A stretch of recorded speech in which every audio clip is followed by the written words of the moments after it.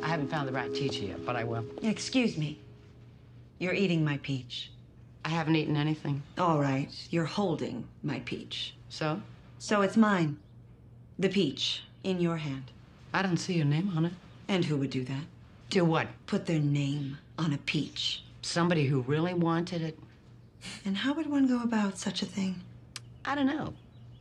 Felt tip? No one has ever put their name on a peach with a felt tip. I've seen it done. No, you haven't. Maybe a pen. You could gouge your name into it with a pen. That's my peach. I brought it here. And I bought it here. I paid for it. Maybe you stole it. Maybe I didn't. Well, what if you did? Then whose peach is it? Still mine. I don't know. What I do know is I saw it rolling around in the icebox, so I brought it here. So now it's mine. She kind of does have a point. I mean, in a situation like this, the peach is sort of like cash, so it belongs to whoever's home. No one is talking to you. Ooh, someone's cranky. She sure could use a peach. That is my peach. No, it's a peach in my mouth.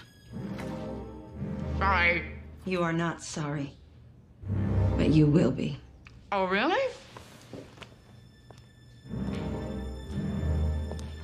What? What are you gonna do about it? What, are you deaf? No.